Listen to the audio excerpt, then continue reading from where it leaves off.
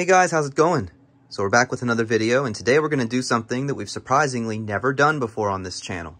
We're going to build a parts caster, but not just any parts caster. I want to build a Fender using all Fender parts. So to start with, we've got this body. It's beautiful. It's a violet, you can see VLT, violet body, Fender Mexican body. And it's not just any body, it's a hardtail body. I have always wanted a hardtail Strat.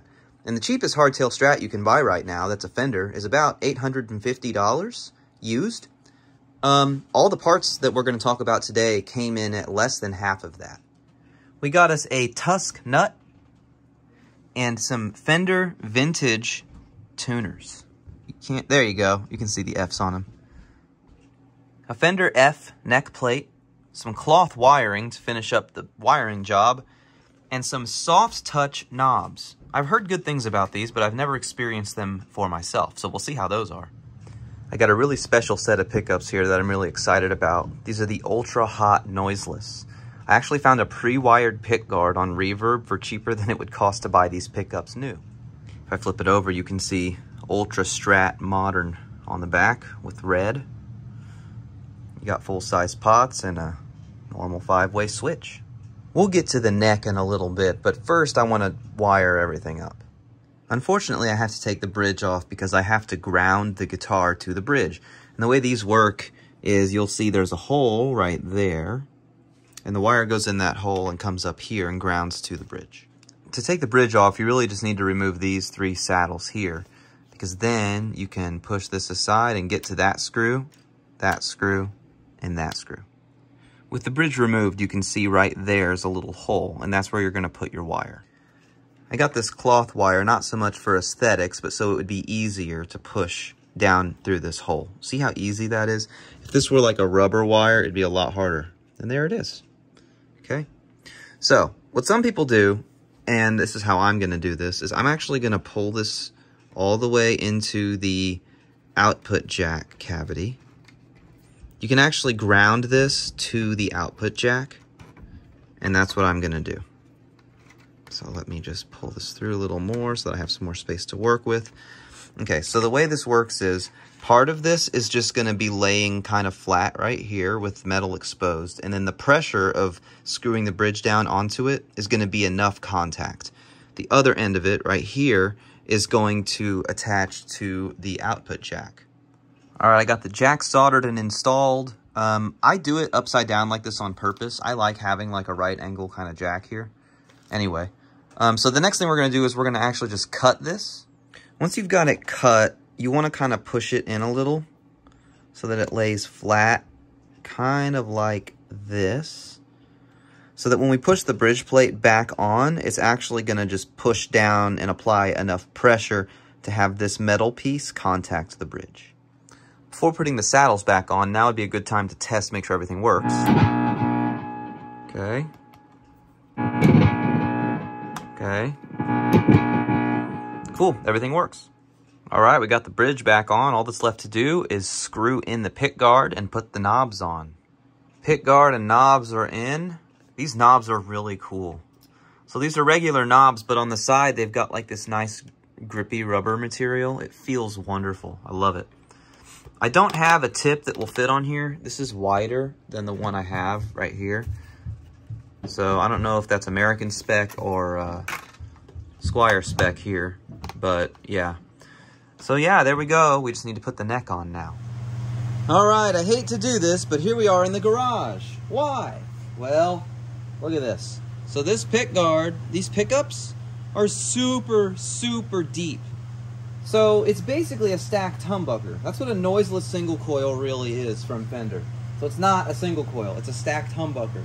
And because of that, it's really thick. Like so thick that when I lay this pick guard on here, look at this. The towels are in the way because I prepped it for routing, but it won't, look at this. See this? It won't fit. So what we're gonna have to do is this beautiful violet limited edition hardtail body. If we want to use these pickups, we have to route out a little bit of the cavity. So, as you know on this channel, we like to do things with what we have. Well, I will tell you this. If you need to route out a pickup cavity, you're going to have to buy something if you don't already have it. One of these. This is a wood router. So, I am going to go ahead and plug it in. It's plugged in. Now, the name of the game here is slow and deliberate. Slow and deliberate. So the way this works is you pull this. There's a button on the right side. You can't really see it. Let me move just a little bit so that you can see. There's a little button right here, and when you push it, it disengages the lock. And then when you press the other button, it spins. So this is manual. So over here on the left side, there's a little adjustment thing, and this thing allows you to set your how deep do you want it to be allowed to go. So for now, I'm going to just put it on 1, and I'm very slowly, without pressing the button to engage the spinny, I'm going to press the lock and pull it down and see, is that enough? No, we need more. In fact, I'm going to just back it out all the way and just see how deep, if we can get deep enough with it just like this. I think we probably can, but I don't know. And it looks like, yeah, we will get close. So let me back it down about like that. Let's try it. Wish me luck.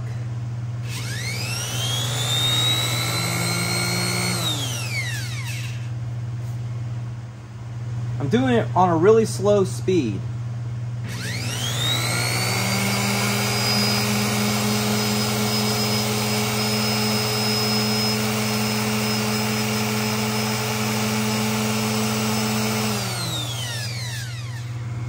It ain't pretty, but there you go. You can see I took quite a bit out of it, and that should do it. Didn't take very long, so you can put it back together now. Check it out, man. I got it all done, and if you look, it is flat as a pancake. I am so relieved, and you can't tell I did anything. Check it out. Yeah, look how much wood there was. Ugh. Okay, so as a backup plan, I had this. I believe this is from the Stratocaster. These are, I believe, really low output, underwound single coils, which have a really good vintage sound. And look, they've got stacked pull pieces, sort of, staggered pull pieces, I should say.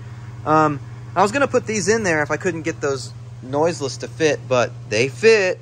So now you're not gonna wait, but I'm gonna wait 3 days for the neck to arrive. The neck came, what do we have? A black label Fender Stratocaster MN4.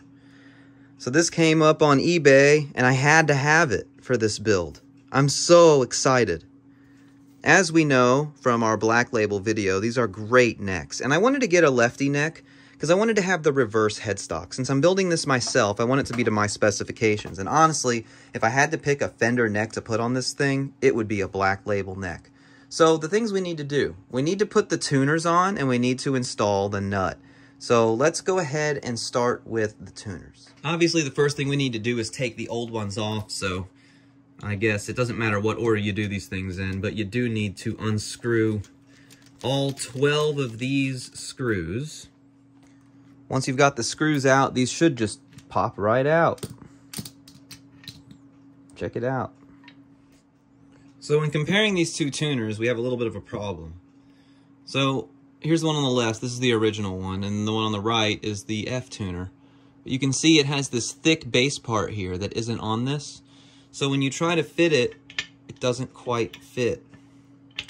So we're gonna need to drill out that hole. Before we do that, we do need to get these little ferrules out. What I'm finding that's working the best is to take a small Allen wrench like this and then a tiny little hammer.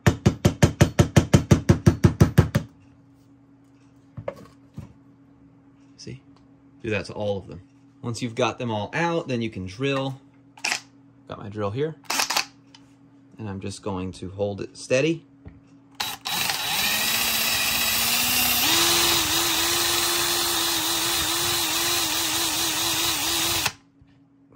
See if that's enough. I gotta run and buy a drill bit because I don't have the right size drill bit. As you can see, I drilled it, but this still doesn't quite fit. So I'm gonna run and get that. But while we're waiting, I'm going to go ahead and install this nut and let it dry while we're gone. So what I'm going to do is grab some of my Gorilla wood glue here. I'm going to put just a tiny bit of it on this nut.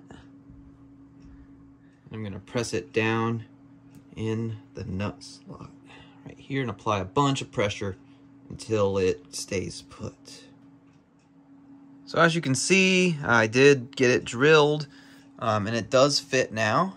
If I grab the tuner and then push it down, and there you go. So I wanted to mention here, these holes here on older Fenders are going to be 8mm. But if you buy like this is like the modern reissue of the 70s tuners, it's 10mm. Look at the difference between the two holes. So I'm committed now, because once you drill this, there's no going back. But thankfully I can confirm it does fit. So I'm going to go ahead and do the other 5. Before we do that, I do want to show you, so this ferrule goes up on the top right here. You just kind of set it where it goes, and then you push it down.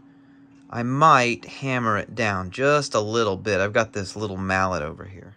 Got it all done. Those F's look pretty cool, man. All right. Now it's time to put the neck on the guitar. This is the very end of the process here. I'm so excited. So it fits in the neck pocket perfectly, just from holding it. I got my Fender neck plate here, and my neck bolts, or neck screws. So I'm just going to start with this one out here, and I'm just going to screw it down in. I'm going to take care to not force it and make sure that it finds the hole in the neck. I'm not going to force it through. I'm going to just make sure it should be lined up correctly as it is, but I'm just going to not apply a ton of extra pressure, and it's in. Now, it's barely in. I mean, I've just got barely any tension on that screw. But, right, let's do this one next. And I've got barely tension on the screw because I want to make sure that all the holes line up before I start tightening it too much. So if I meet any resistance, it means the hole is not in the right place. But no resistance, that means we're good. All right, let's do this one next.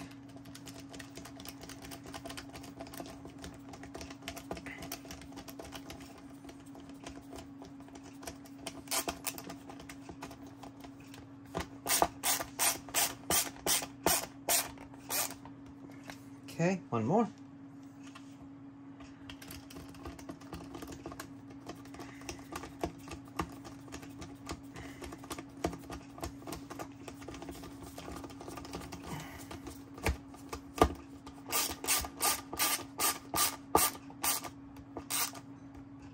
Okay, once that's in there, I'm going to go around to each screw and tighten it slightly. I don't want to tighten it too much because I could crack the paint. We don't want to do that.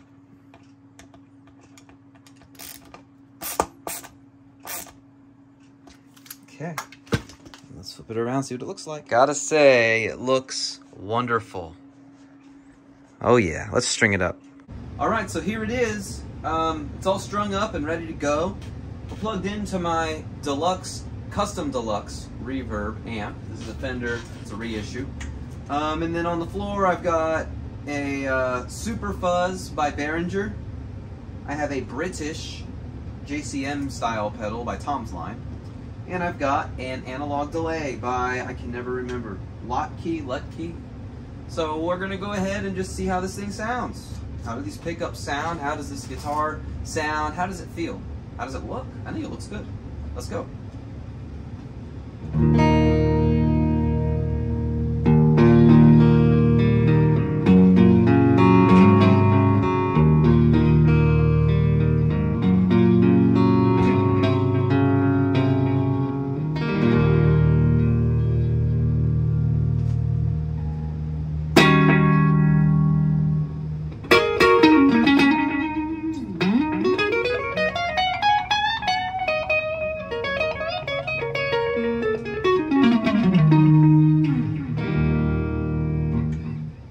like a Strat to me. Let's turn off this delay. And let's just go straight into the amp. No effects at all.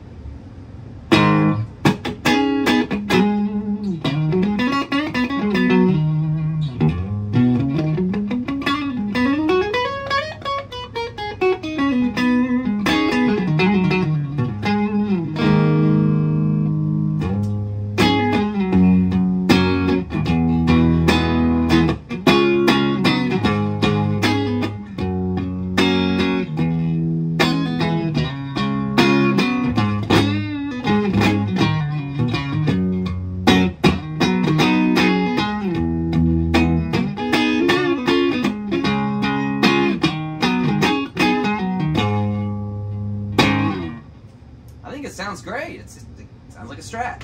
Let's pull it down to the bridge.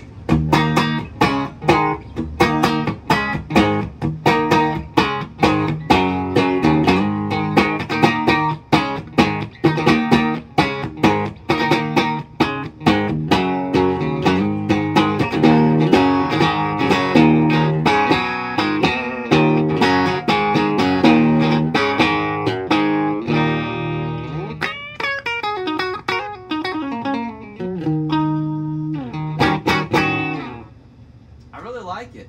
So far, I think these pickups sound awesome. Now, I may have mentioned this before, but the way these pickups work is they're basically humbuckers, but they're stacked. So instead of having the coils side by side, this has the coils stacked on top of each other, and that's kind of how it achieves the noiseless status. So they're not really single coils, and I really wish Fender was more upfront about that to people who may not know. These aren't really single coils. They're basically single coil sized humbuckers. But they sound very close to a set of single coils. Let's go ahead now and throw on that delay again. And let's throw on some overdrive. This is going to be the British pedal by Tom's Line.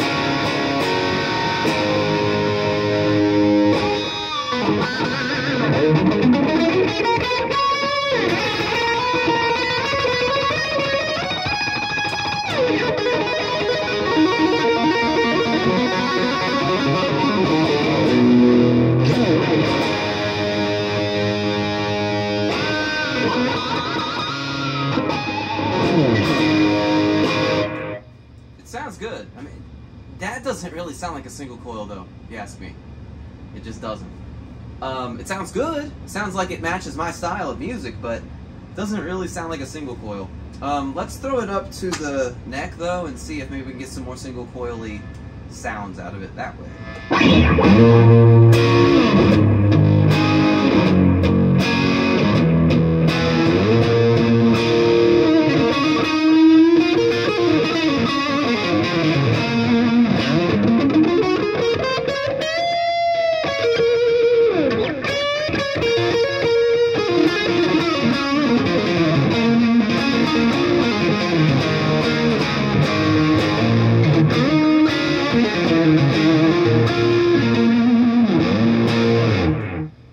That sounds more like a single coil to me. That sounds good. That sounds really good.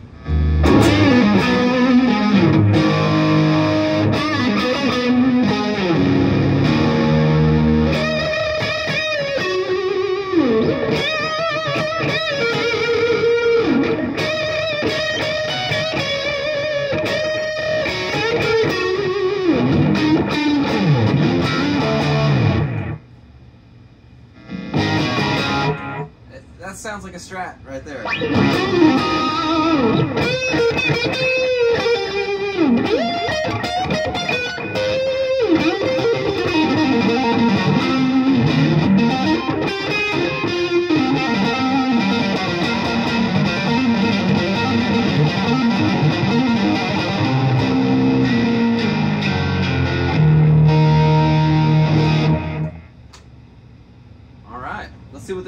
pedal can do with this guitar.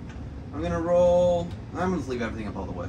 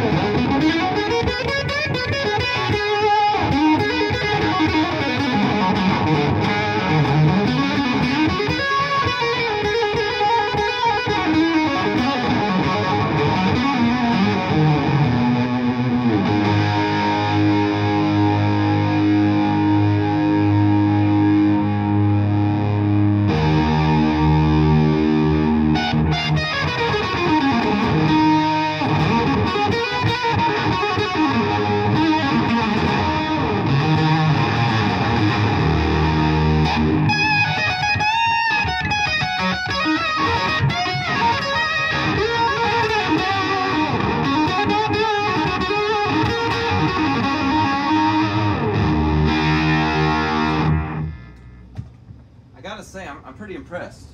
I think, first of all, I gotta tell you, this neck feels just as good as my other one, my other black label. It's a great feeling neck. It's fast, it feels really good in the hand, and it feels comfortable to play. As far as like how the Hardtail feels, you can really feel the strings resonating in the body. I don't know if that actually does anything to the sound, like coming through the amp, but you can kind of feel it as you're playing it. It also just feels more solid. I mean, the tuning stability is amazing. I mean, I haven't tuned it once. In fact, I didn't tune it before I started filming this. This guitar was here for like a while before I picked it up and played. Let's see if it's still in tune.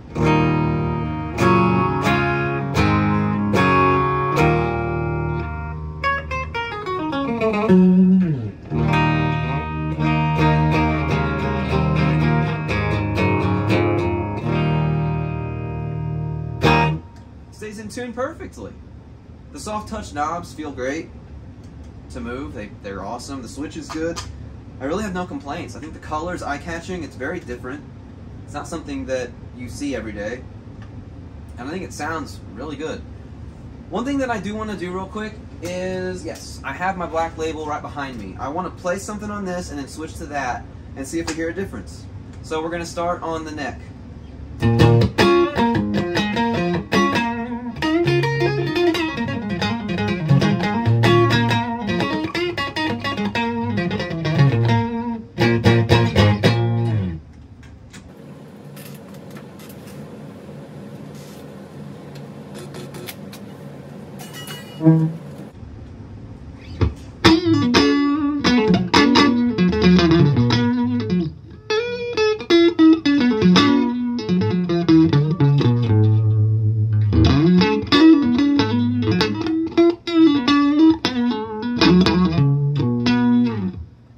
One thing that's really interesting right immediately, you probably noticed it too, this is so much louder. Like so much louder. It's not even close. Why? Because these noiseless pickups are like 18K or some ridiculous reading like that. Why are the single coils in my black label, which are stock pickups, I mean the rest of the guitar I modified, but why are the stock, why? This is weird.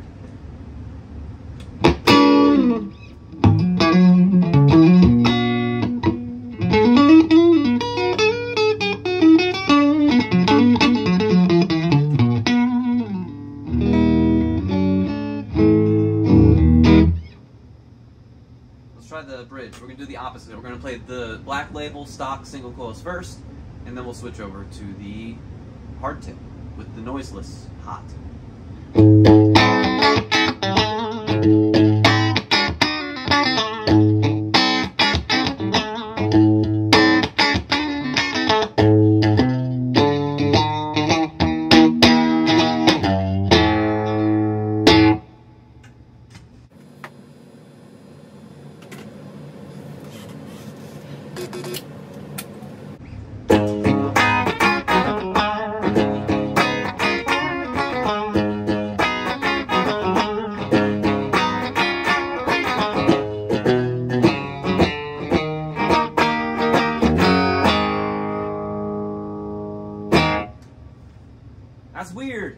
thing.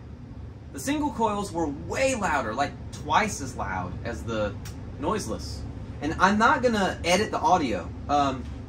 This mic right here is the mic that's catching all this, and I'm not gonna edit any of this volume. You're just gonna hear straight volume comparison, no adjustments at all.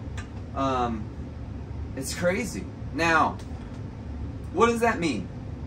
Well, it means that these Noiseless Hot, you kind of lose some balls with them. Now, if you're playing like heavy music, it's perfect for that, because it's basically a small humbucker.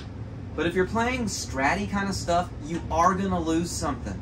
You're going to lose some of that. Now, I'm not necessarily saying that that sparkle or that ice picky stuff we were getting with the other guitar is a great thing. But wouldn't you rather have more treble that you can take away than need more treble and not be able to get it? And that's kind of the situation you're in. If you want a classic Strat, just a classic Strat sound, don't get these pickups. Just get normal Strat pickups, even like Squire Strat pickups, because those are usually overwound ceramic magnets, and those are really good. I like them for what they are. But as far as this build, I'm happy with it. I'm going to leave it exactly the way it is. I like this guitar a whole lot. It's probably going to end up being a main guitar for me. I mean, I always wanted a hardtail, and now I've got one. And I really hope that you enjoy going on this journey with me building this thing, and I think I'm going to keep it forever. So yeah, thanks very much for watching. I appreciate all of you. Please like and subscribe. Please join the Discord if you haven't already. The link is in the description below. We talk about guitar, gear, etc. So thanks again. I appreciate all of you. See you next time, and keep on rocking.